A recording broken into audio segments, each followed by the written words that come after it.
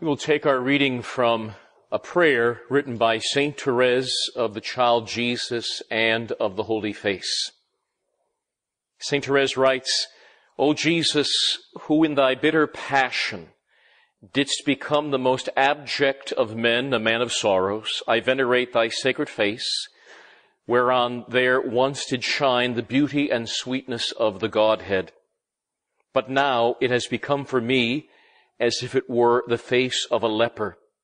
Nevertheless, under those disfigured features, I recognize thy infinite love, and I am consumed with the desire to love thee and make thee loved by all men. The tears which well abundantly in thy sacred eyes appear to me as so many precious pearls that I love to gather up in order to purchase the souls of poor sinners by means of their infinite value. O Jesus, whose adorable face ravishes my heart, I implore thee to fix deep within me thy divine image and to set me on fire with thy love, that I may be found worthy to come to the contemplation of thy glorious face in heaven. Amen. Again, words taken from the Little Flower. In the name of the Father, and of the Son, and of the Holy Ghost. Amen. Steve Jobs, God rest his soul, Steve Jobs was the marketing genius behind the famous Apple Computer Company. And in introducing the first Apple to the market, Steve Jobs, using a marketing ploy of sorts, had retailers price each unit at $666.66. An unusual price, to say the least.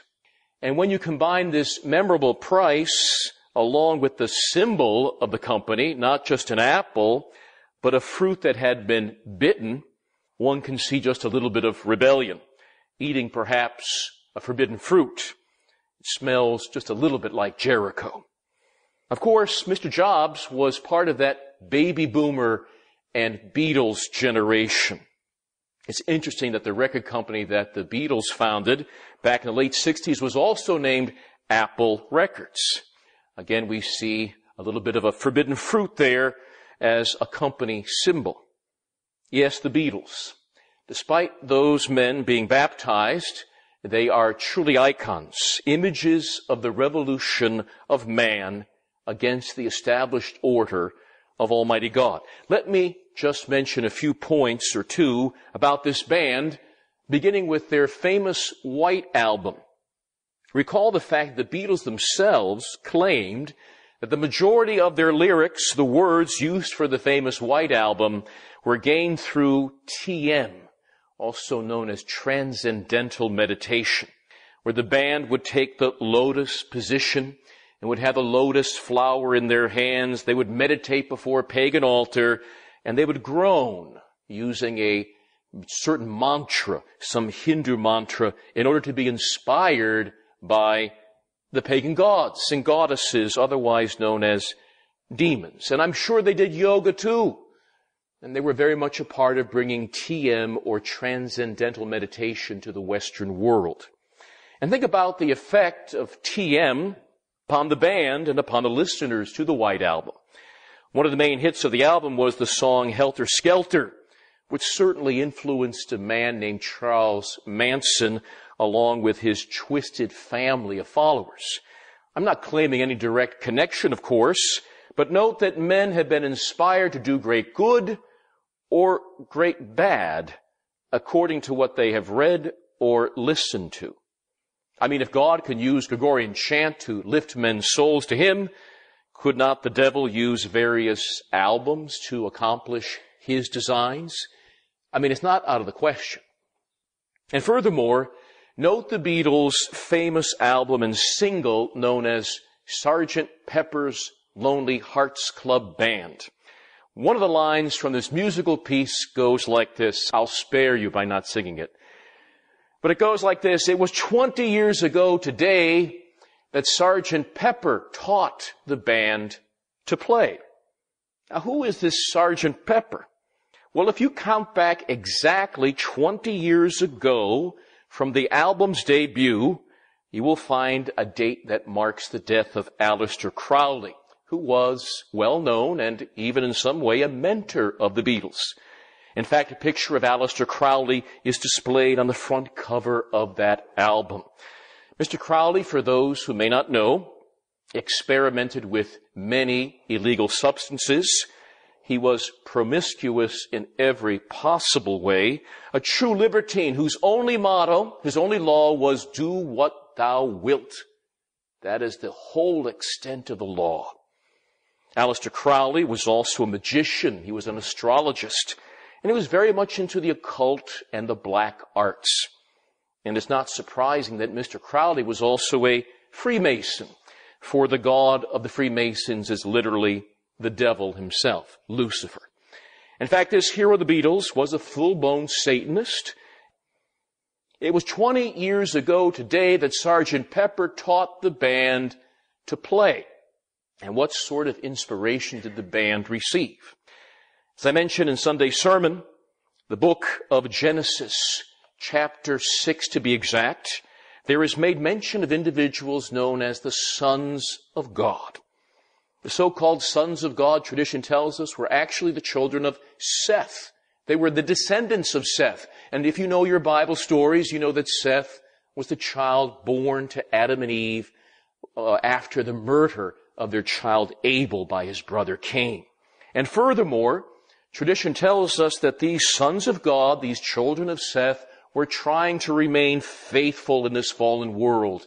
That they'd actually made an oath to their father Seth that they would stay on the mountains and they would never descend, but rather they would try to climb upwards so they might hear at least the echo of the songs of the angels in paradise above.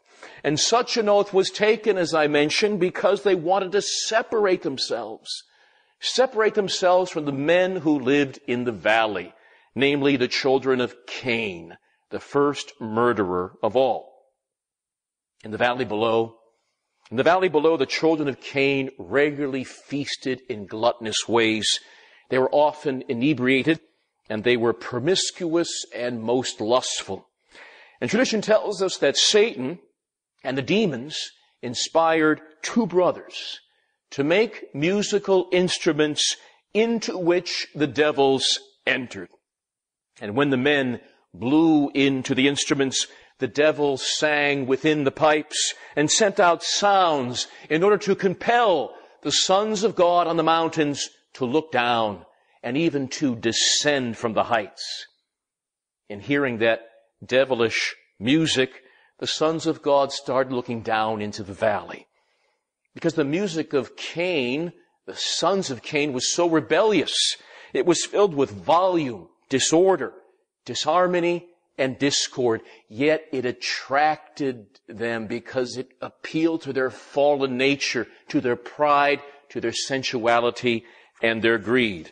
And though they had sworn an oath never to travel downwards, the sons of God, the children of Seth, like so many Catholics today, went down the mountain to join in the rebellion against God in the valley.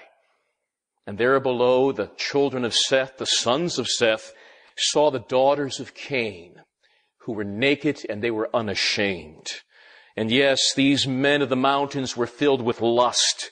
And the Bible tells us they took the daughters of Cain for wives, and they slew their souls in the process. And once having fallen, when they tried to climb back up the mountain, God would not allow them to ascend. And after this event, as I mentioned on Sunday, the Bible records in the very next passage, it says that God, seeing the wickedness of men was so great, God repented that he had made man on earth, and God said, I will destroy man whom I have made. And thus we have the story of Noah and the worldwide flood. The rebellion. The rebellion in the once Christian West has overthrown the established order that God has willed, where his Son is recognized as King of all creation, King of all men, and King of their societies. He has established an order where the Holy Gospel is supposed to be the law of the minds and hearts of men. And yes, he established a kingdom, which is the church, that should be recognized by society as the one channel of salvation. The rebellion has brought nothing but disorder over the centuries. But then again, that is the very nature of all rebellious, revolutionary movements. Destroy the old order and bring in a new order. But all it is bringing in chaos and confusion. The revolution, the rebellion we speak of actually began with Lucifer himself. Lucifer was the greatest angel that God ever created. But this angel named Lucifer sought a throne, sought a place in creation that was not rightfully his. Lucifer coveted a throne right next to the Blessed Trinity. But little did he know that that throne had been reserved for the sacred humanity, the very flesh and blood of the Son of God and Son of Mary. Much to Lucifer's dismay, not only was that throne taken, but also the throne next to it, which would belong to a virgin of Nazareth, to the mother of the God become flesh. Unwilling to accept this place, this lower place in the order of things, Lucifer cried out, "Non serviam." I will not serve. And all of a sudden, 33% of the angels joined him in this rebellion, and they became demons. But two-thirds of the other angels, led by St. Michael, remained faithful to God and his Christ. They represent true Catholics. True Catholics, they represent what we would call counter-revolutionaries. And we know the result from the war from tradition and sacred scripture. Satan and his traitorous angels fell, but they fell like lightning from the sky, but they fell to earth. The revolution, the rebellion is now here below. And men will either stay in Jericho, the city of man, whose end is chaos and hell, or they will be counter-revolutionaries who want to climb up the mountain towards the New Jerusalem. Whose side are we on? Because let's face it, the rebellion, the revolution is largely in control of almost every aspect of the public society. It has become the status quo.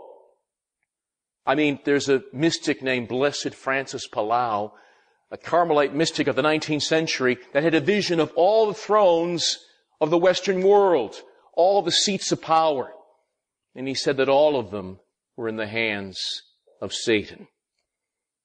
The devil, the greatest of blasphemers, is becoming ever more cocky upon earthly thrones, and will offer us the whole world if we will but bow before him. On December 8th, 1980, at 10:50 p.m. in the evening, Mark David Chapman shot and killed John Lennon outside his New York City apartment. In regards to the Beatles' religion and their religious affiliations, John Lennon was a baptized Anglican, and so was Ringo Starr, the famous drummer, while Paul McCartney and George Harrison were baptized Roman Catholics. But having been brought up in homes where Christianity was not practiced, the band members eventually looked for inspiration elsewhere. But the inspiration they sought from false religions and atheism not only corrupted them, but it brought about a corrupting influence in their music. For those familiar with the Beatles, LSD, marijuana, and other drugs were included in their sung messages as they got more than a little high with the help of their friends. But perhaps the most disturbing was their false and anti-Christian message, which no doubt influenced the baby boomer generation.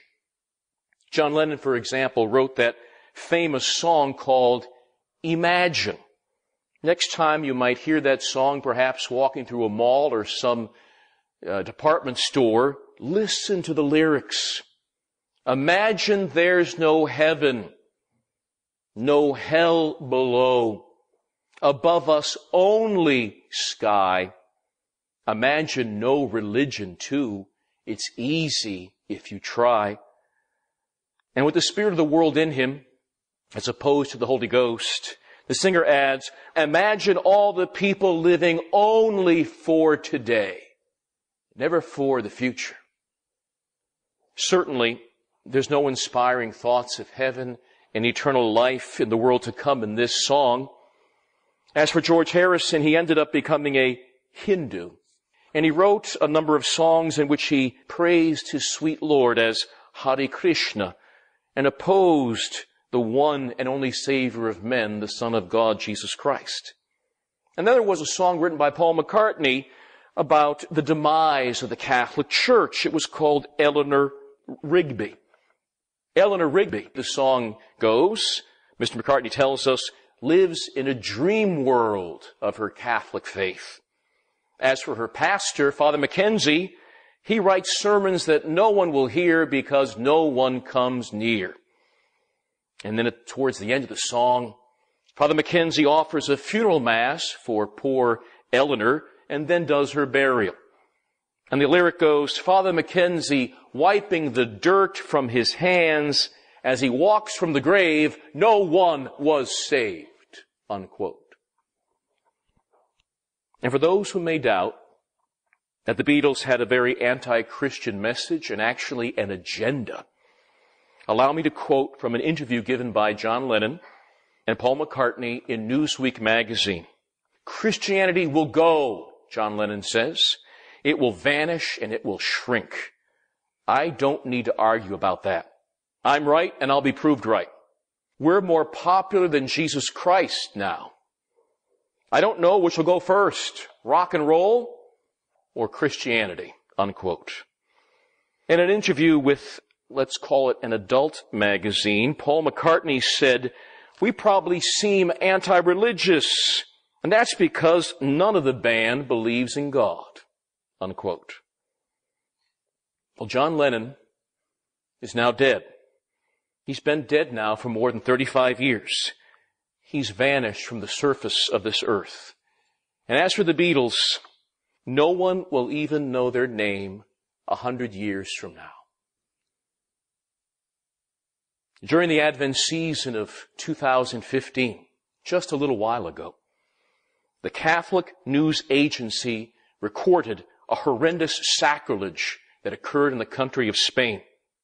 The Catholic News Agency reported that a Spanish, quote-unquote, artist named Abel Azcona had stolen more than 240 consecrated communion hosts over many months by pretending to receive Holy Communion at Mass. The same, quote-unquote, artist then placed the sacred hosts on the ground of a museum to form letters that spelled out perverse words. Abel Azcona, who lives an alternative lifestyle, no coincidence, I guess, is known for his anti-Catholic positions. In a recent interview, he sneered, religion is at the same level as cancer or AIDS, and in fact has killed more people than these better-known diseases, unquote. When a private citizen sought to make reparation, when a private citizen reacted against this blasphemy and sacrilege by gathering up the sacred hosts laid on the ground and taking them to a nearby parish, this artist responded with mockery, noting that he still had a whole vessel filled with hosts back at home. The guilt for this heinous crime not only falls upon this homosexual artist, but also on the whole city of Pamplona, Spain, which officially sponsored and hosted and paid for that art exhibit. When I read about this desecration of the most blessed of all sacraments on the internet, I was immediately reminded of that story told by the great Archbishop Fulton Sheen The story about an act of Eucharistic reparation performed by an 11-year-old Chinese girl. One day, the story goes, a group of red Chinese communist soldiers entered a village, and they arrested the Catholic priest, and they made his own rectory a prison. The communist soldiers then went into the church itself. They overturned statues. They broke windows and mosaics, and they then boldly went into the sanctuary itself. The soldiers then pried open the tabernacle using a crowbar, and inside the tabernacle was a ciborium, a gold vessel holding 32 sacred hosts. The priest actually knew the exact number. The soldiers threw these sacred hosts upon the floor. They then walked out and put a padlock on the front door, and they thought that Catholicism would never be practiced again in that town. What the soldiers did not realize, that an 11-year-old Chinese girl had witnessed the entire incident as she lay hiding behind a column. The girl eventually snuck out of the church, but she left one of the windows partially open. And so the next night the girl returned. She's only 11. She returned to the church and she climbed in through that window that had been left partially opened. She then made a Eucharistic holy hour, a holy hour of reparation before Christ scattered on the ground. After praying, the girl approached the Holy of Holies. She then got down on her knees and literally went down to the floor and consumed one of the hosts using only her tongue. The 11-year-old then went out the window only to return the very next night to do the exact same thing. A holy hour of reparation before Christ upon the ground, getting down on her knees and consuming the Lord using only her tongue. She did this for 32 consecutive nights until all the sacred hosts were consumed.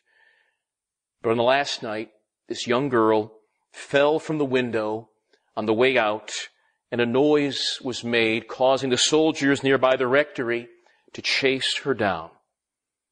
They then beat her with their rifle butts until she breathed her last.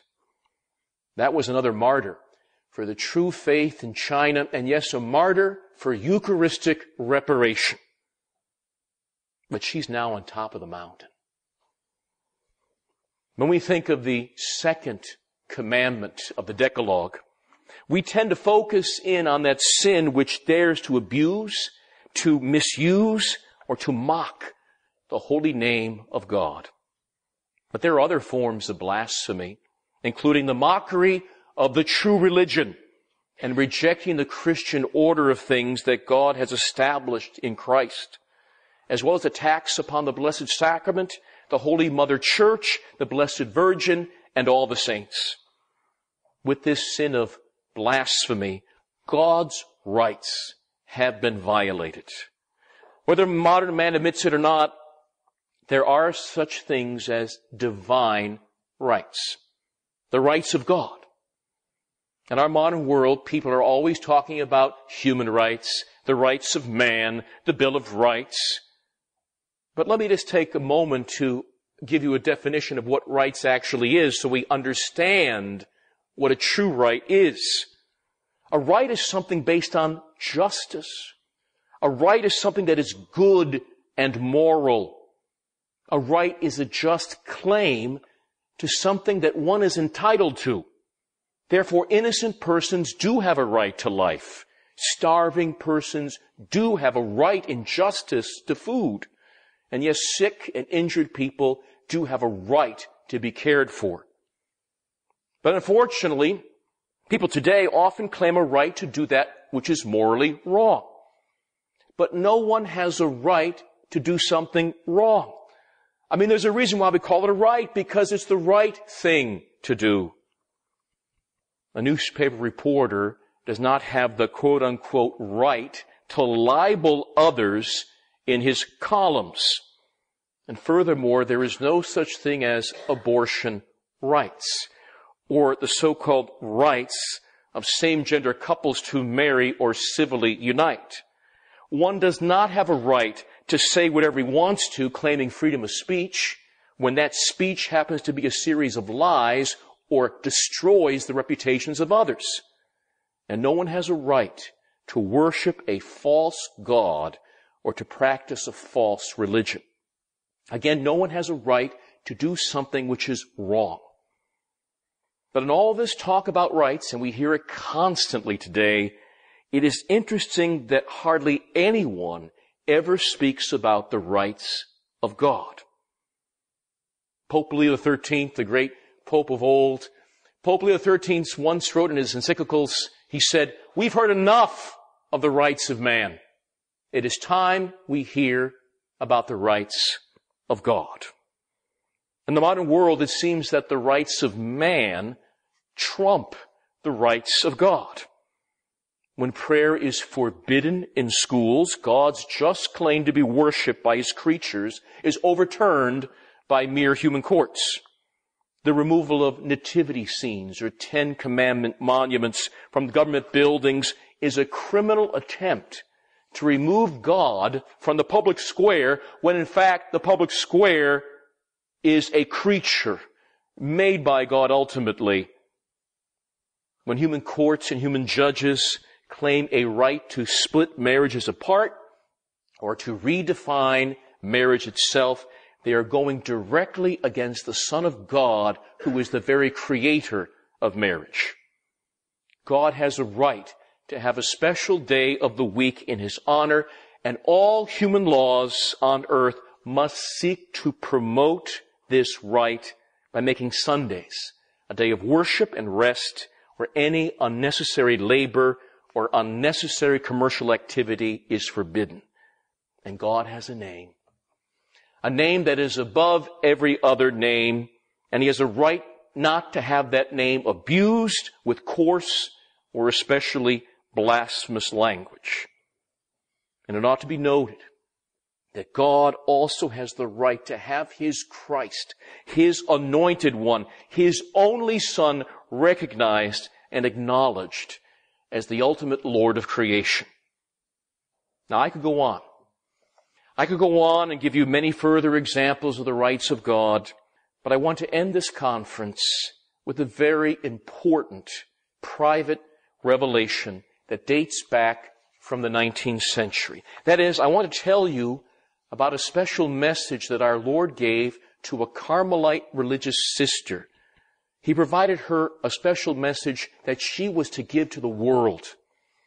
Now, private revelations, just to make sure we understand that, are not in any way additions to the holy faith. Rather, private revelations help us live the unchanging faith in our time. In 1843 to 1847 to be exact, a Carmelite nun named Sister Marie de Saint Pierre saw a vision of Saint Veronica. You know, the Veronica from the Stations of the Cross. And she saw a vision of Veronica wiping the spit and mud from the face of Christ with her veil as he traveled towards Calvary. Sister Marie de Saint Pierre was then told that sacrilegious and blasphemous acts committed in her day, the 19th century, were adding to the spittle and mud that Saint Veronica wiped away on Good Friday. And Jesus told the nun that he wanted new Veronicas to wipe, venerate, honor, and adore his holy face. And the first message of our Lord was actually given to Sister Marie de Saint Pierre on August 26, 1843, just one day after the great feast of Saint Louis IX, King of France, who was not just the great crusader against the infidel, but also a great crusader against the sin of blasphemy. St. Louis once stated that the best way to deal with a person who blasphemed was to run him through with a sword. The Savior stated, quote, "Blasphemy is a frightful sin that wounds my heart more grievously than all other sins, unquote. With blasphemy, the sinner curses Christ to his face. He attacks Christ publicly. He rejects salvation, and he pronounces his own judgment. Our dear Lord then added that mankind's unwillingness to respect the holy name of God and to cast insults and blasphemies towards the Most High were like poison arrows striking him in the face.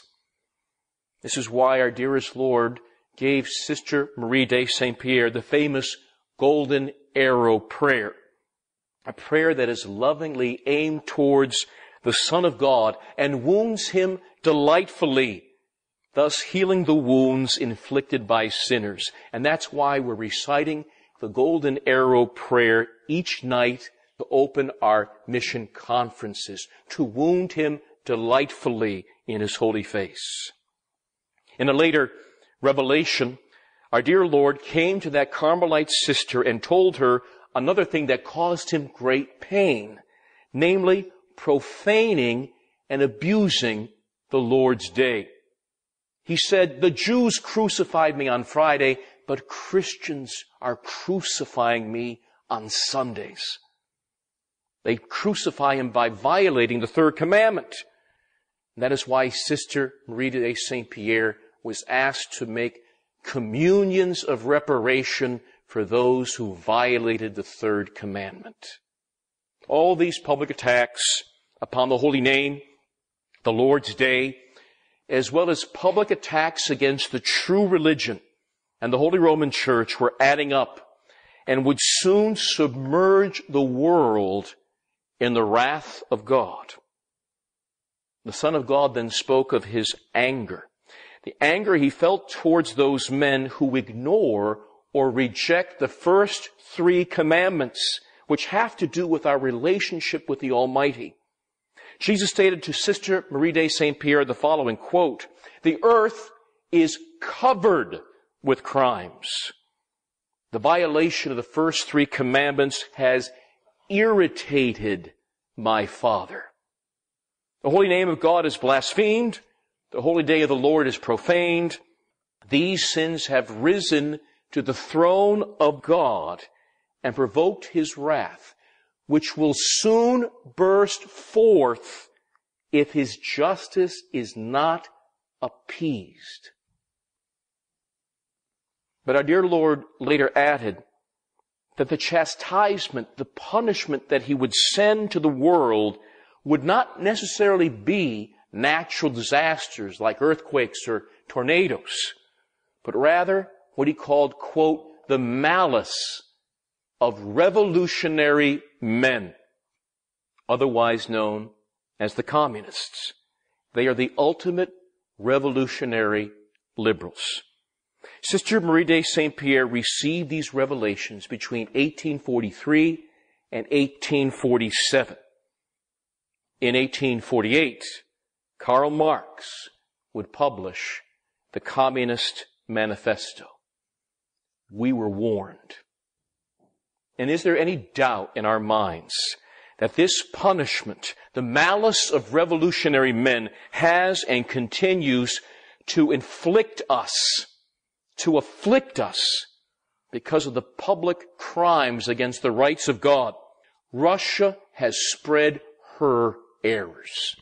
She has not been consecrated. She has not been converted. And therefore the world still suffers from the malice of revolutionary men. Public blasphemy, public mockery, and public insults towards the good Lord demand public reparation. Our blessed Lord spoke again to Sister Marie de Saint Pierre, stating that he, the Son of God, comes as an ambassador to us. And he urges us to make reparation and to honor his Father. If this is not done, if irreverence and impiety continue, if we neglect his terms of peace, the Son of God, the divine ambassador sent from the heavens, threatens, and these are his words, to declare war on man by grave punishments. Now, what does reparation mean? Because we should start doing it. Reparation means to make amends for the wrongs that we have done, to repair somehow the damages that we have caused. It means making up with greater love for the failure in love through our sins. In short, to give Jesus a kiss of love in order to counteract the blistering kisses of various Judases. If we have ever shown him ingratitude, we now give him more and full thanksgiving. If we have ever overindulged in a life of sin, we now practice greater penance and self-denial. A quick example of reparation at work. Remember, not too long ago, being in a choir loft in a church. And as I was in the choir loft, I saw a fully habited nun come into the church. And she was up towards the front, just outside the sanctuary. And for 10 minutes, I witnessed her genuflecting over and over and over again. And I'm talking perfect genuflections with great devotion, with great exactitude and preciseness. And after 10 minutes, she decided to walk out, and I ended up following her. And I said, "Dear sister, I saw you in there. You made beautiful genuflections to our Lord, but so many. What was the reason?" And she said, "I wanted to make reparation. Reparation for all those times in my past when I carelessly genuflected or quickly passed in front of the most blessed sacrament without even recognizing him at all." Now, modern devotions today rarely, if ever, speak about reparation. Catholics today are constantly speaking about mercy, compassion, and pardon coming forth from the Savior without mentioning the Sacred Heart that has been pierced by men's ingratitude. And so we see images of the laughing Christ, but rarely do we see images of the suffering face of Christ in Veronica's veil. Well, let me inform you of a message given to Sister Lucia of Fatima, one of the visionaries. Our dearest Lord said to her that blasphemies aimed against Almighty God or the Immaculate Heart of Mary, quote, will not be pardoned by divine mercy without reparation, unquote. No mercy without reparation. In other words, those who are stuck in Jericho, those who are stuck in the Jericho of this world, those who may mock or show indifference to the good Lord, are in danger of falling into the abyss of hell unless someone makes reparation for them. The divine wrath will manifest itself, and punishments will come unless reparation is made. There's a restaurant down the States, in the city of Baltimore to be exact, and the name of the restaurant pub is called the Ale Mary. A-L-E, the Ale Mary. This inappropriate title is just the tip of the iceberg when it comes to blasphemy. You see, inside the bar, you have, in addition to the liquor, the wine, and glasses, you also have a series of chalices that can be used by patrons as vessels of choice as they down their draft beers or margaritas. Besides old chalices, the bar also has a monstrance near the whiskey that is strewn with Mardi Gras beads.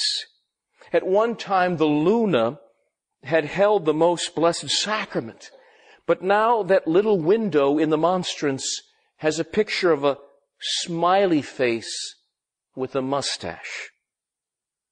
Many other restaurants throughout the United States, I would assume also in Canada and in Europe, use old church items purposely.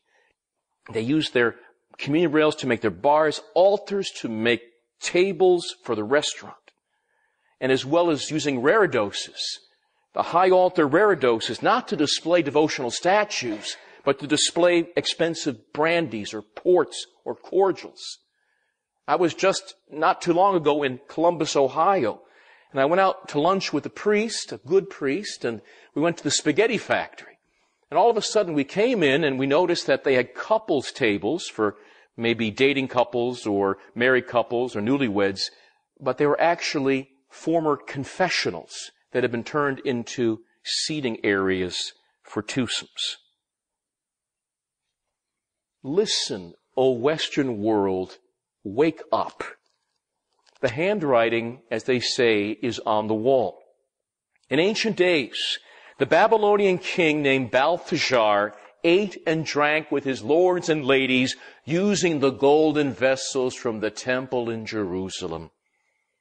But in the Old Testament, we know that all of a sudden an angelic and mysterious hand appeared and began to write of the nation's destruction on the wall. The strange message was Mene, Tekel, Peres. The prophet Daniel was called in to decipher these strange words. And with divine enlightenment, Daniel warned the Babylonian king, your days are numbered.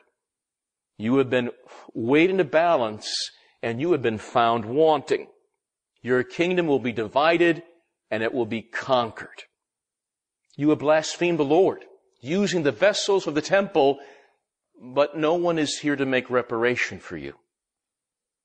Therefore, there is no mercy for you. The modern world is now in a very similar predicament, with blasphemies aimed against the good Lord, with ingratitude and indifference towards His loving care. Reparation must be done that we might receive the full flowing of divine mercy. But in these modern times, we're not listening, including the hierarchy. In modern times, many optimistic churchmen talk about new springtimes, new Pentecosts. At the same time, these individuals disagree with the views that they label of those who are prophets of doom and gloom. Let's always be enthusiastic, they tell us. But what has heaven's message been for the last 200 years? It's a constant, continuous message from heaven that the hierarchy is not listening to. What was the message of our Lord to Sister Marie de Saint Pierre?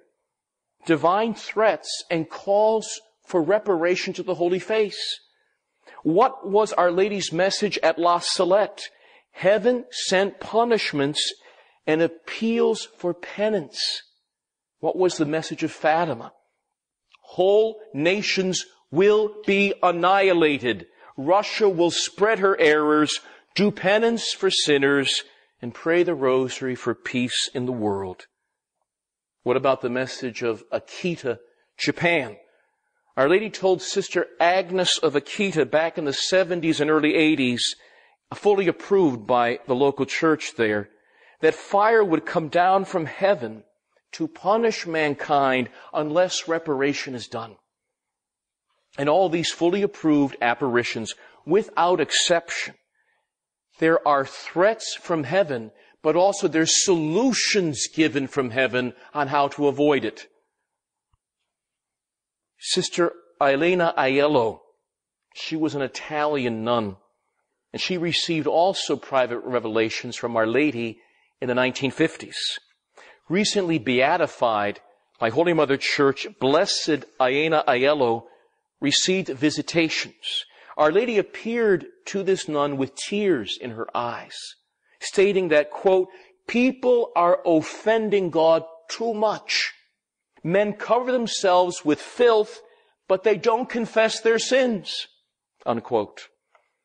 The Blessed Mother also told Sister Elena Aiello that the sinful condition of modern men, this is the 1950s now, the sinful condition of modern men was much worse than that of the men during the time of Noah before the worldwide flood. Worse than that back then. If men do not do penance, Our Lady stated the following will happen. This is a conditional prophecy. It's a warning. She says the world will once more be afflicted with great calamities, with bloody revolutions, with great earthquakes, with famines, with epidemics, with fearful hurricanes, and with floods from rivers and seas. But if men do not return to God, Our Lady warns, a purifying fire will fall from the heavens like snowstorms on all peoples, and many members of humanity will be destroyed. Unquote. Heaven's message has been very consistent. No age of peace, no mercy until there is reparation. And these acts of reparation will either be voluntarily done by men who fall to their knees and pray to the good Lord for mercy and forgiveness, or it will come in the form of men being forced to their knees, stiff-necked, stubborn men being forced to their knees to make reparation. But here we have what is called a conditional prophecy. It might happen or it might not happen. Something that could be even lessened. We're not talking here about the major chastisement that happens at the end of the world. That's part of absolute prophecy. We're not talking about the rise of the Antichrist and the second coming of our blessed Lord. No, rather we're dealing with the present threat, a present danger of a chastisement, which we would call a minor chastisement. And furthermore, we're dealing with the present condition of being in the chastisement right now.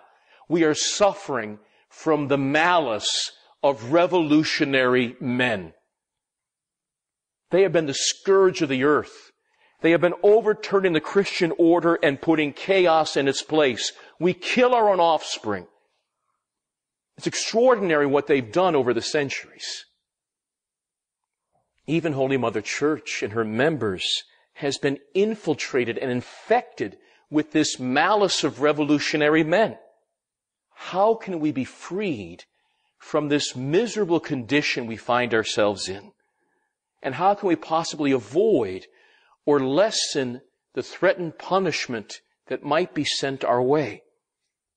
All the means are available, and it doesn't take much. I mean, dear people, if only 10 God-fearing men had been found in the cities of Sodom and Gomorrah, those cities would not have been destroyed by the hand of God. Who's going to be like Abraham then? Make reparation and bargain with God.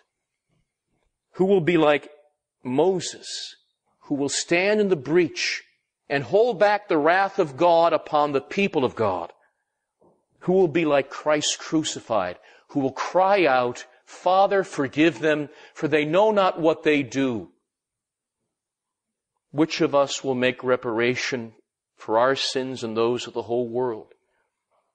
The city of Nineveh was literally saved from complete annihilation, not because God changed His mind, but rather because the inhabitants of that infamous city changed their ways. They responded to the prophet Jonah, and they did reparation for their sins, and they were saved from destruction. Well, you have someone far greater than Jonah here this evening.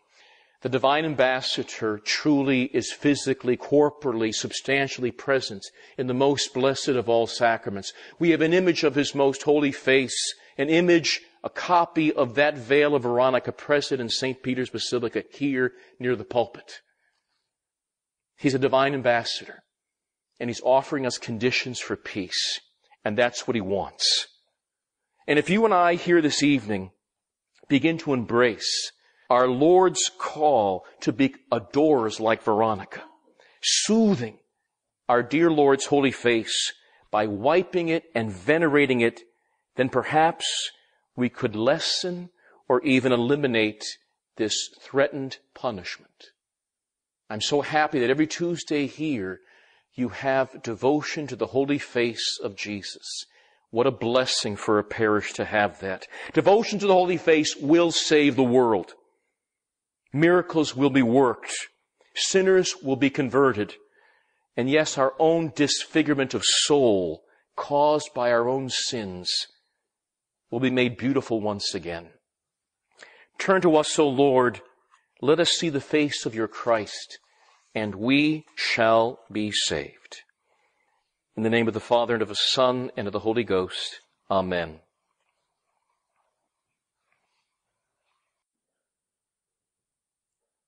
We will take our reading from the book of Psalms. Great is the Lord, and exceedingly to be praised in the city of our God, in his holy mountain. With joy of the whole earth is Mount Zion founded on the sides of the north, the city of the great King. In her houses shall God be known, when he shall protect her. As we have heard, so we have seen in the city of the Lord of hosts, in the city of our God. God hath founded it forever. Again, words taken from the book of Psalms. In the name of the Father, and of the Son, and of the Holy Ghost. Amen. Michael Crichton is a famous, or should I say was a famous author, a best-selling author, in fact, with many of his books, like Jurassic Park and Andromeda Strain, being turned into big Hollywood movies. As for his religious beliefs, Mr. Crichton was uncommitted. But before he passed from this world in the year 2008, Michael Crichton did have enough wisdom to see that a new false religion or spirituality was present in the world today, namely the religion of environmentalism. In a controversial speech, Michael Crichton, the author, stated, quote, "Today, one of the most powerful religions in the world is environmentalism. Environmentalism seems to be the religion of choice for urban atheists," unquote. Although not a religious man, Mr. Crichton noted that the spirituality of ecology had come to embrace many religious ideas. The best-selling author, for example, observed that many environmentalists have their own creation story. They speak of a golden age, an Eden-like past, where men were truly one, not with God, of course, but with nature. Men saw themselves as just another species, not better than anything else on earth. But then it happened. The original sin of the environmental creationist story, where men polluted and littered for the first time. After the fall, Mr. Crichton states that men have now become, quote, energy sinners, doomed to die unless we seek salvation. And salvation is called sustainability. Sustainability is salvation in the church of the environment, just as organic food is its communion, unquote. In such a religion or spirituality, the liturgical color is always green. Recycling becomes literally a corporal work of mercy, and separating plastics and paper is an act of almsgiving which forgives a multitude of past pollution sins. There are also evangelists of sorts in this particular religion. Evangelists like Rachel Carson, who tell of the good tidings of a future free of all pesticides. There are also martyrs in this quasi-like religion who will lay down their lives for the sake of a redwood tree, or will even advocate self-murder in order to save the earth.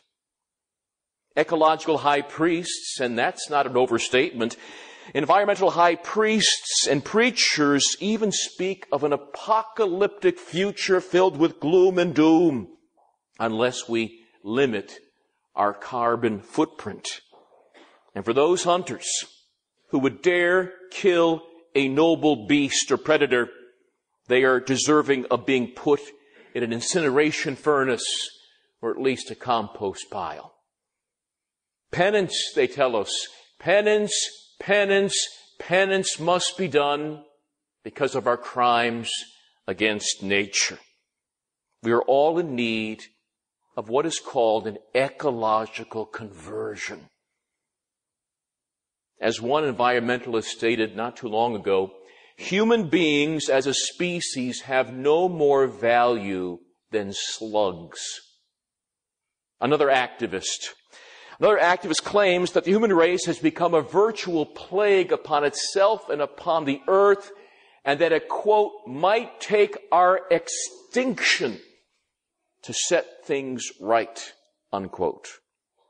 Therefore, prayers of sorts are offered up by ecological high priests begging that the right kind of virus will rain down upon humanity and decimate it.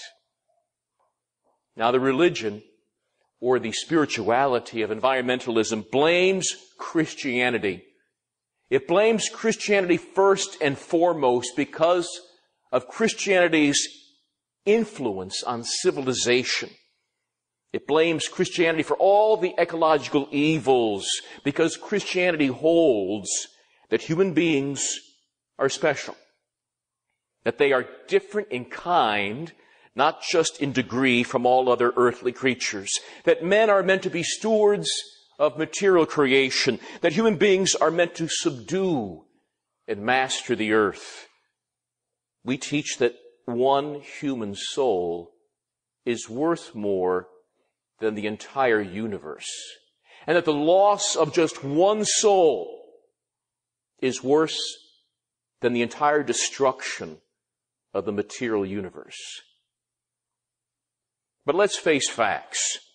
These environmental ideologues are simply pantheists at heart. Consider what one wacko environmentalist wrote. Man, he writes, is the most insane of creatures. He worships an invisible God and destroys a visible nature, unaware that the nature he's destroying is the God he's worshiping. Unquote. They're pantheists at heart. Now, for those who may not know, pantheism is an ancient religious outlook that makes little or no distinction between the Creator above and the creatures here below.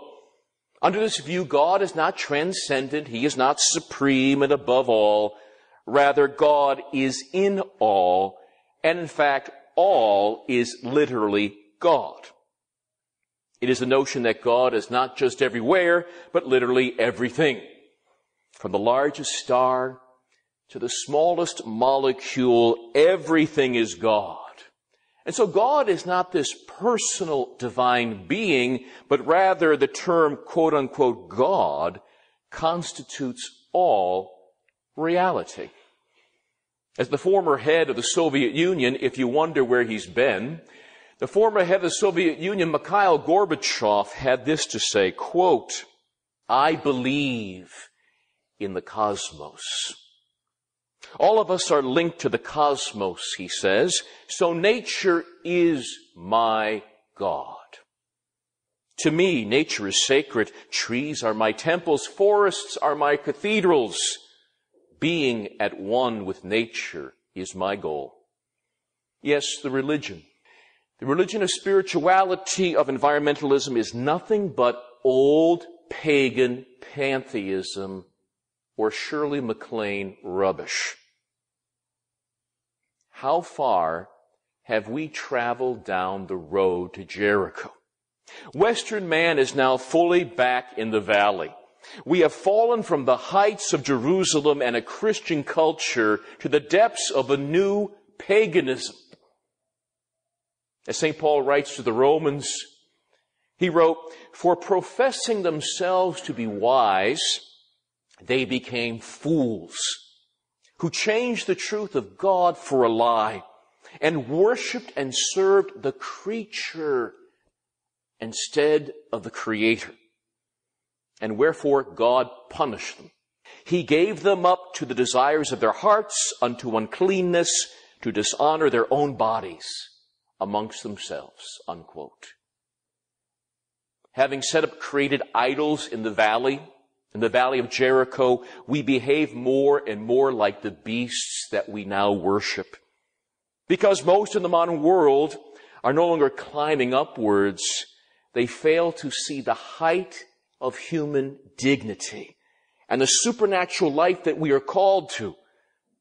But this is not just a disservice to mankind, lowering and devaluing we who are made in the image of the Most High, but it is also a rebellion against the good God in whose image we are made. You see, in addition to speaking about climbing the mountain of God, we have mentioned over and over again the rebellion, the revolution in the once Christian West that has overthrown the established order that God has willed, with Christ as King, His holy gospel as law, and His kingdom, the Catholic Church, as recognized as such. And this rebellion has brought nothing but disorder and chaos. As I mentioned last night, the satanic revolution started in the heavens above with Satan, with Lucifer, but it came down to earth below. And men on earth are now faced with a decision. Either they will stay in Jericho with the revolution, which ends up in chaos or in hell itself, or they will be counter-revolutionaries, fighting the evil all while climbing upwards towards the true Jerusalem. Again, we ask the same question we asked last night. Whose side are we on? For the revolution is largely in control of things. It has become the status quo. Blessed Francis Palau, the great Carmelite priest, mystic, and hermit, Blessed Francis Palau once had a vision where he saw all the thrones of power and seats of government in the Western world in the hands of Satan. And he was a man of the 19th century. I wonder what he would say now.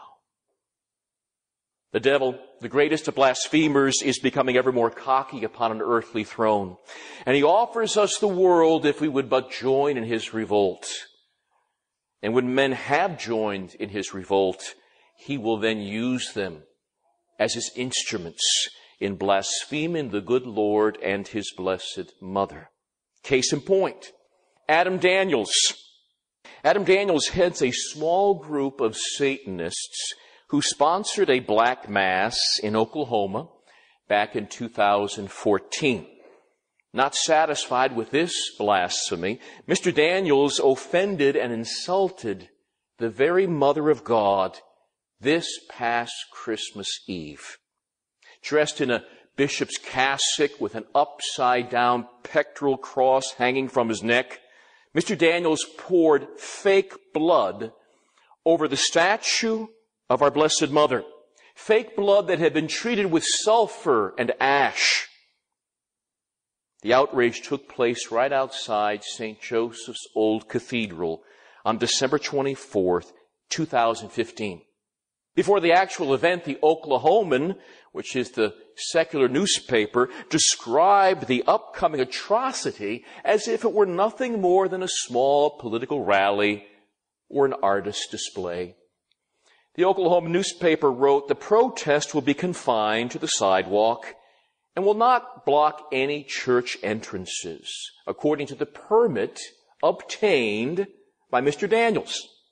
The permit also requires him to clean up the display and to ensure that no fake blood is left on the sidewalk," unquote. Welcome to our modern day country. Our modern day America, where the government allows all the public blasphemy one cares to commit as long as such mockery of the sacred falls within the limits of a city-issued permit. Daniels, the Satanist, called his blasphemous event the following, quote, "The virgin birth is a lie," unquote. That was the title of his protest. The purpose of the blood being poured on Our Lady is to add, he said, another layer of corruption to Mary, which is an emblem of the Catholic Church, unquote. Daniels, who is also a convicted sex offender, had built an altar to Satan using the rubble from the 1995 Oklahoma City bombing. He said the rubble was good material for his altar because it had a lot of negative energy. Furthermore, Daniels was able to erect an actual statue of Satan for public honor and veneration. The goat-headed image sits enthroned while two carved images of children attentively sit nearby and listen. Some might choose to ignore these outrageous acts of blasphemy, but as our Lord told Sister Marie de Saint Pierre, that nun I mentioned last night, as he told her, public desecration demands public reparation. The devil and his followers have a special hatred for the woman, a special hatred for Our Lady. In fact, a lot of salvation history is based upon a feud, an enemy relationship between Our Lady and Satan. In chapter 3 of the book of Genesis, the good Lord states that He will put enmity, an enemy relationship between the woman and the serpent. And this feud will continue to the very end of time, as we see from the book of Revelation. The very last book of the Bible, where in chapter 12, there is made mention of a woman clothed with the sun, with the moon under her feet, with the crown of 12 stars, and yes, chased by a red dragon who seeks to devour her child and all her spiritual children. And yes, remember the message given to Sister Lucia, one of the visionaries of Fatima, who said that the Virgin expects Satan to increase his desire to enter into conflict with her in this modern age, and that the conflict between the two increases as each year passes. The devil's rage against the Blessed Mother is based upon her essential role in salvation history. It was based upon the fact that she said yes. She consented to be the mother of the Savior. And as a result, the devil has been forever defeated. The head of the serpent has been crushed by a woman. Well, the devil, he may be damned forever, but he still desires to somehow get back at this woman, to show her disrespect and to bring her spiritual children away from her. In fact, insulting Our Lady in her sacred images, such as pouring blood on one of her statues, is one of the 5 blasphemies aimed against her most immaculate heart. It demands reparation.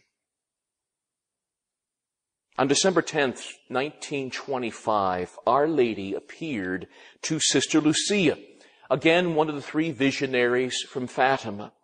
But along with Our Lady was also an apparition of the divine child Jesus, who was sitting upon a glowing cloud. The Holy Virgin then showed her immaculate heart to Sister Lucia.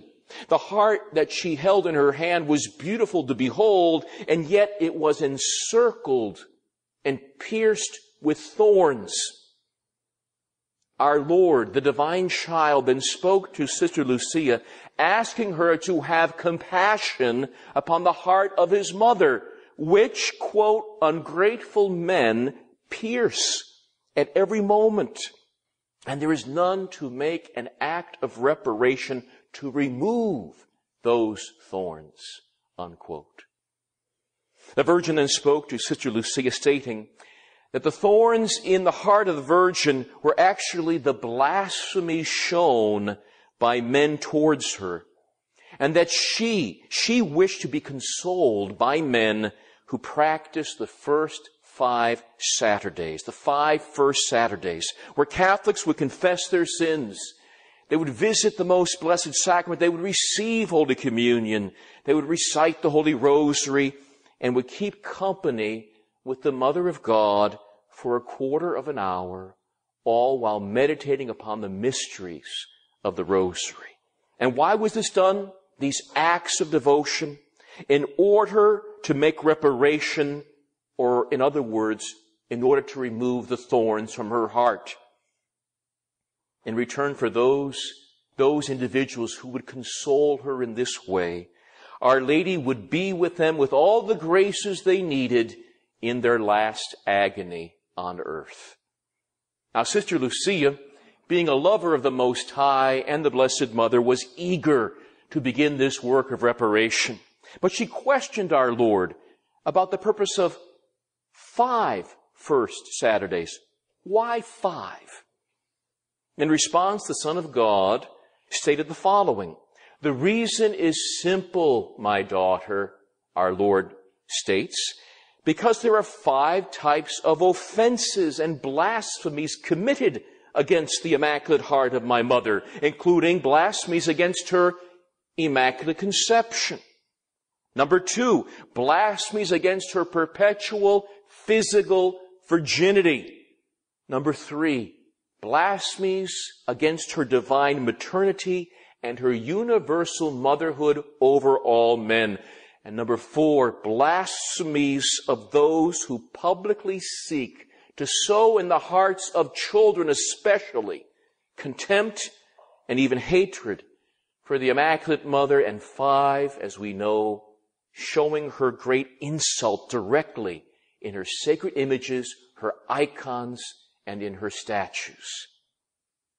Before there can be any peace in this world, true peace, before there can be truly a triumph of Mary's Immaculate Heart, those thorns in her Immaculate Heart must be removed.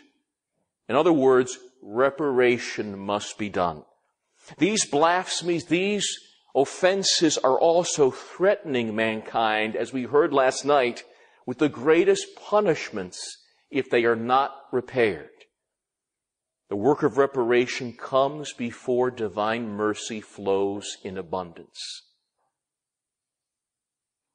St. John Eudes, the great French priest of the 17th century, St. John Eudes used to sign his letters "In the Heart of Jesus and Mary," signed Father John Eudes.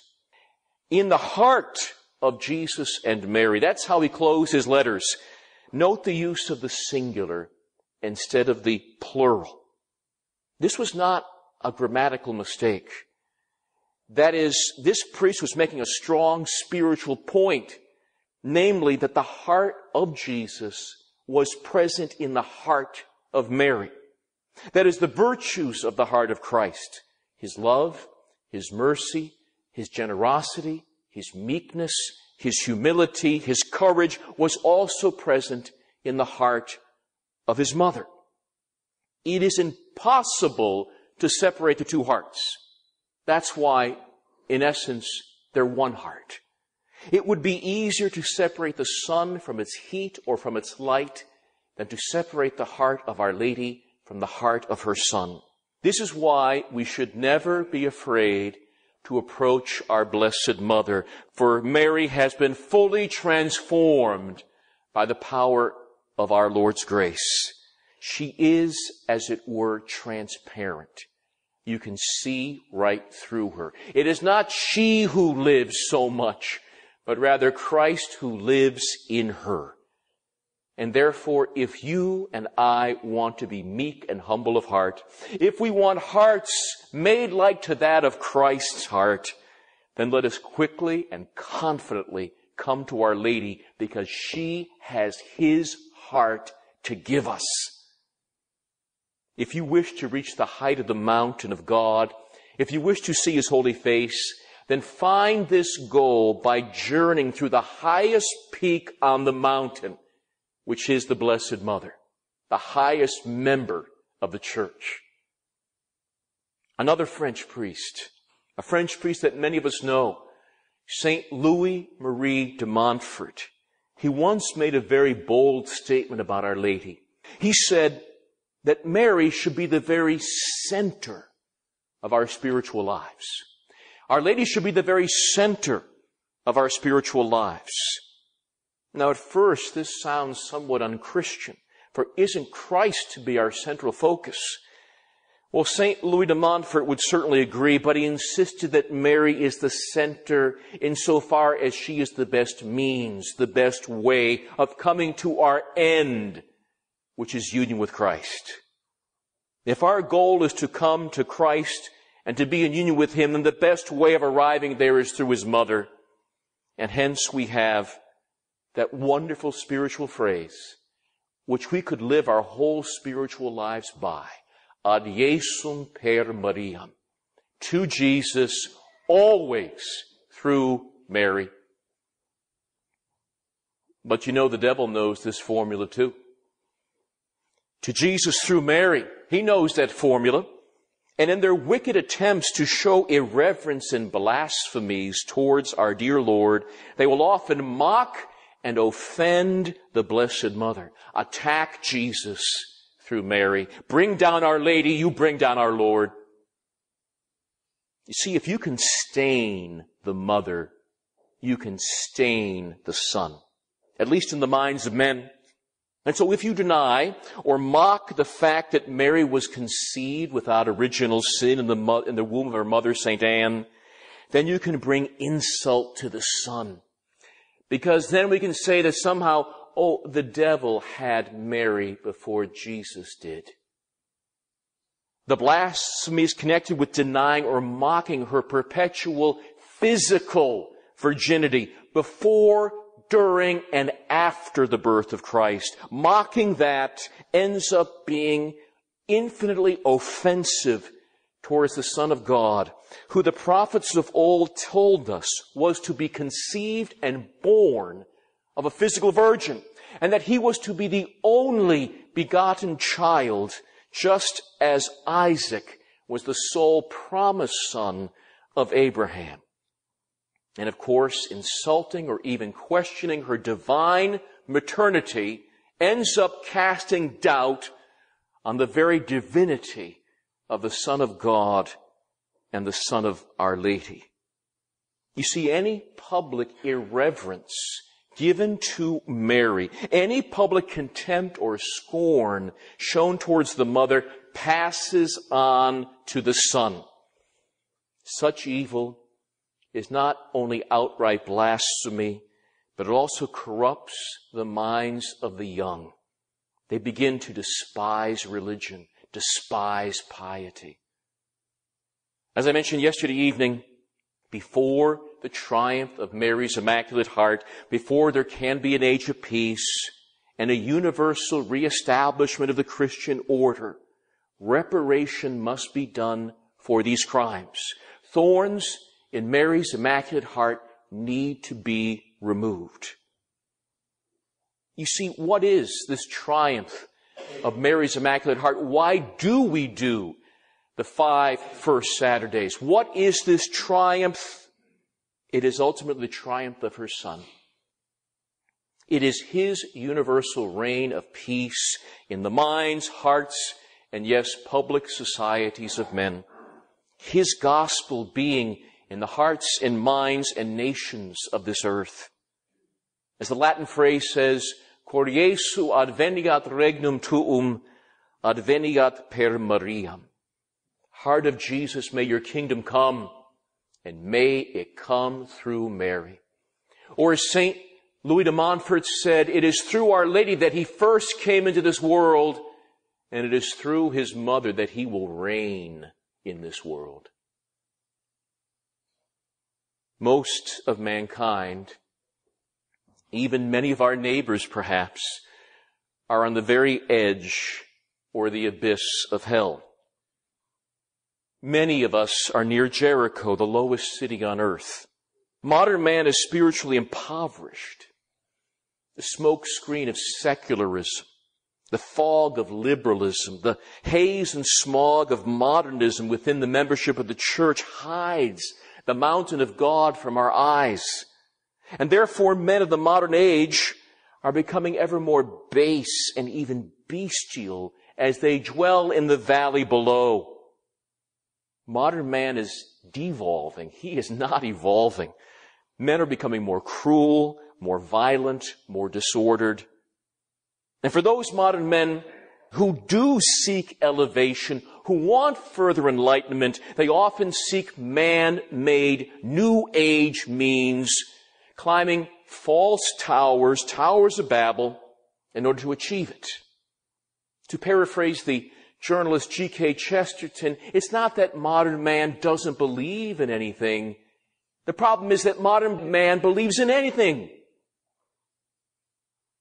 And I will just put that to an example here. The example of Shirley MacLaine, a Southern Baptist at one time. Shirley MacLaine was born in the 1930s, grew up in a Southern Baptist home. Of course, we know her because she's famous as a Hollywood actress, Academy Award-winning actress, in fact. But perhaps she's most known today for her New Age spirituality, where she seeks to further enlighten her mind so that she can become the God that she already is.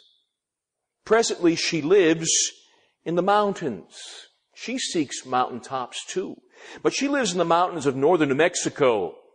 For as she puts this location gives her a better opportunity to channel the energy forces of the cosmos and to be in harmony with the God that is all creation. In her journey towards having divinity come out, MacLaine often consults various Far Eastern gurus. She also consults, at least she says she has, extraterrestrial beings in their UFOs. MacLaine also believes in reincarnation. In fact, Miss MacLaine gave birth to her only daughter many years ago, and she remarked when she gave birth the following: "When the doctor brought my child to me in my hospital bed, I wondered if my daughter had lived many lives before with other mothers. Had she in fact been a mother herself? Had she in fact been my mother? Was her 1-hour-old face literally housing a soul some millions of years old?" Unquote. The New Age movement, unfortunately, is gaining further and further ground in the Western world. It is now mainstream. Whole New Age sections of Barnes and Nobles. Yoga is now the basic exercise for the masses. Everything is mainstream. You see, when men seek to throw Almighty God out of their lives, something always will take its place because nature abhors a vacuum. Human beings are spiritual creatures, and if they're not being supposedly fed by Christian spirituality, they will find any spirituality to take its place, even the ridiculous. In New Age spirituality, there's no personal God, because a personal God might expect something from us. But rather there is a divine force, a divine energy out there that can be used for good or be used for bad, kind of like a force, light or dark. Like environmentalism, New Age religion is pantheistic. It is called the New Age movement because of their belief that there will be a new age, a new time period in history where it is about to begin, the dawning of an age of Aquarius that will bring about true enlightenment of the human mind. They use channeling devices like astrology and crystals, aliens, genies, gurus, mediums, witches, and even demons as channeling devices. And by doing this, they will reach their true potential as being divine without the Holy Trinity being involved at all.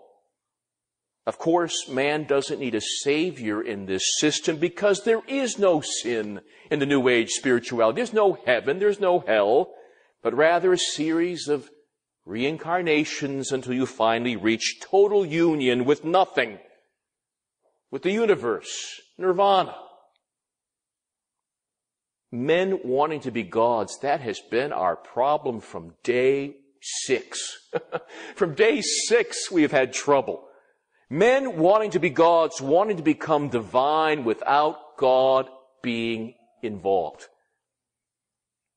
Human beings want something good. We truly do. We want the highest good, in fact, but often we go about it the wrong way. To be godly, to be holy is a good goal, but human beings often use the worst means to achieve this goal. Almighty God, the most holy Trinity, that supreme being which is totally beyond this creation, wishes to make us gods, at least with a small g. He does. The Father, Son, and Holy Ghost wish to bring us into their divine communion and fellowship. The good Lord wishes to give us a created share in His own divine life. But God demands that we attain this unbelievable supernatural height by going about it His way. Human beings are creatures. We're infinitely below the Most High, and we cannot come to perfection. We cannot be godly without Him. We are nothing of ourselves. Remember our origins. You are dust. You are the mud, the slime of the earth. But God can do a lot with dust. We need to go back. Our Lord, He would always say, when people got things wrong, He would always say in the gospel, in the beginning it was not so. If you made a mistake, go back to the beginning. In the beginning, in the Garden of Eden, the serpent spoke to Eve. The devil's temptation was a perfect one. He turns to the woman, suggesting that if she were to eat the forbidden fruit along with her husband, they would have good things. But Eve states that she will not eat of the fruit because that would bring death to her and to Adam. The devil then responds, you shall not die. You shall become gods. Your own way. You shall become gods. He offers her that temptation. Notice the devil offers a good goal. It's just the wrong way of going about getting to that goal. By breaking God's commandment, His request of His children. In their sin, Adam and Eve wished to bring themselves through their own devices to the very heights of perfection, instead of depending upon their Creator. Our first parents sought self-direction instead of God's direction. God had made Adam and Eve immortal beings, created in the state of grace. They were godly. They were immaculate, without stain. They were filled with divine knowledge. And they were the stewards and masters of creation. And all of creation was perfectly subject to them, obeyed them. They were filled with divine knowledge. Thrones had been prepared for them above and for all their children in heaven. But the pride of our first parents, their disobedience, caused them to fall from the heights, to lose their grace, to lose that share in divinity, to lose paradise, and to gain a world of sin, suffering, and death. Adam went from Jerusalem to Jericho in an instant. But then came the Good Samaritan. Then came the Good Samaritan, the Son of God, descending from the heights of heaven, from the heights of that Jerusalem above, to the depths of Jericho here below. He came down to rescue us from the power of sin and death, to bring us back into that divine communion which we had with Him in the beginning. We don't believe in reincarnation. It is pure foolishness. But we do believe in the incarnation. The mystery of God becoming man in Mary's womb, the Word becoming flesh and being born at Bethlehem. Many saints have used this phrase, and it's not an overstatement. God became man in order to make men gods. Small g. God became man in order to make men godly, to become His children by grace. The Almighty has always willed to unite human beings with Himself, to share His life, His fellowship that He has with the Trinity. And if we sought this goal in a bad way in the past, if we sought this goal in a sinful way, the good Lord now mercifully forgives us, and He offers us life anew. It's as if God states, I will become like you in order to make you similar to me. I will share in your humanity in order that you might share in my divinity. Christ, our Savior, offers a new age for us. For the fullness of time, God sent forth His Son, born of a woman. In Christ, there is a new beginning, a new creation, the dawning of a new age where men see their full potential of being one with Christ, the new Adam. But in this new age, Almighty God demands that we once again seek divinity and we seek perfection His way.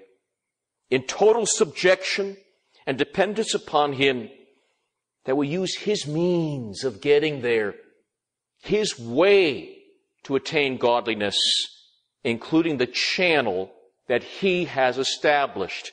Not gurus, not mediums, not aliens, not crystals, but rather His mother. She is the channel that brings us to the fullness of Christ.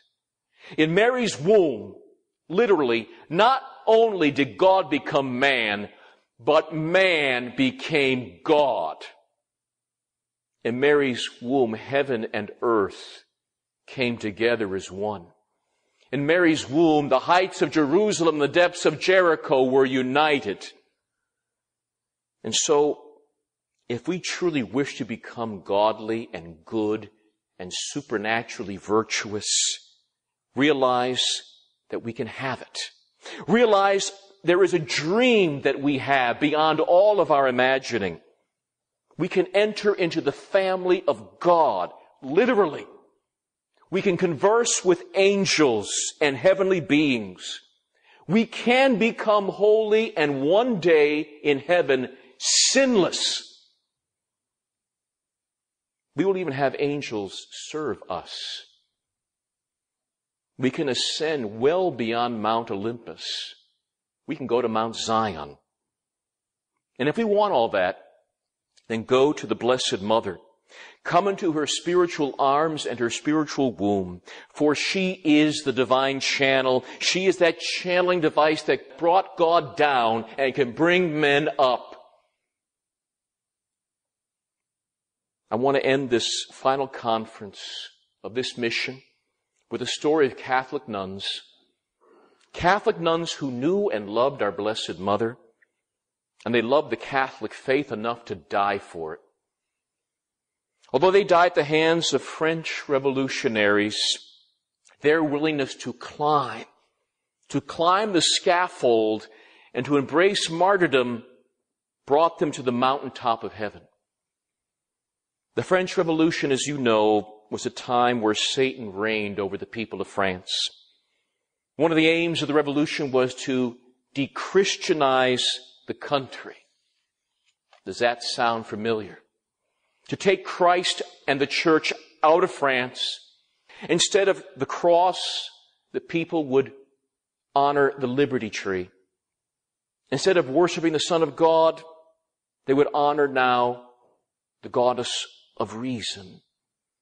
Instead of 7 days in a week with Sunday being the Lord's Day, they would have a decade of days, 9 days of work and a 10th day of rest to honor and worship reason.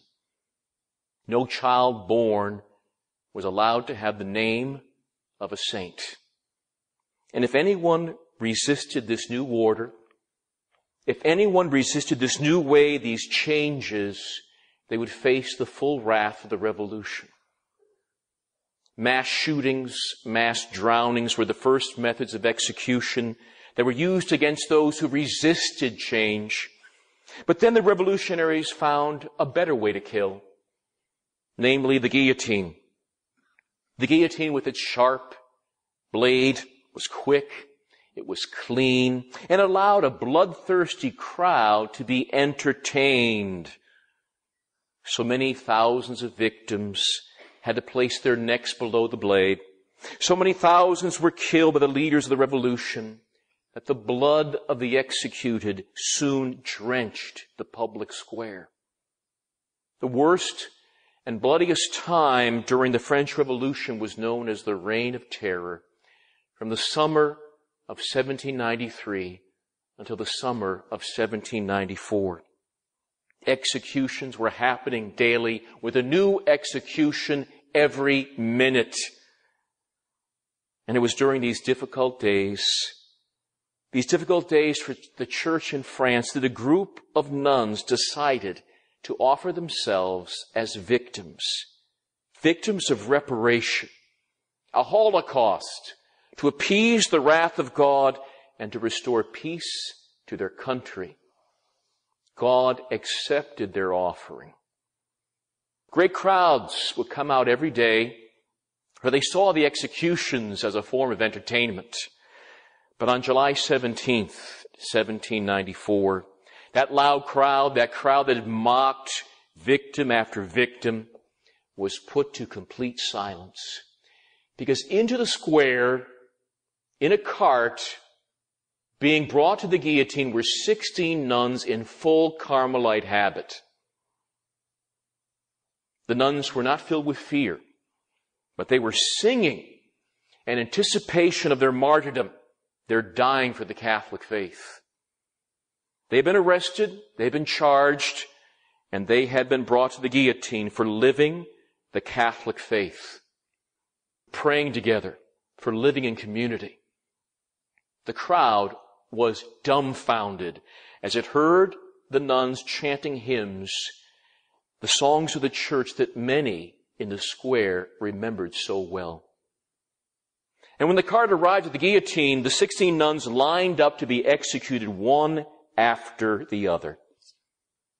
The nuns first individually renewed their vows of poverty, chastity, and obedience before their Mother Superior. And next, each nun turned to their Mother Superior and asked the following question, quote, "May I have permission to die, Mother?" The Mother Superior then stated, "Daughter, permission to die is granted." Then each nun individually climbed the stairs of the scaffold and voluntarily placed her neck under the blade. And as their blade fell, there was one less voice. But the other nuns kept singing with joy until the final martyr breathed her last, and the singing on earth, at least, had come to an end.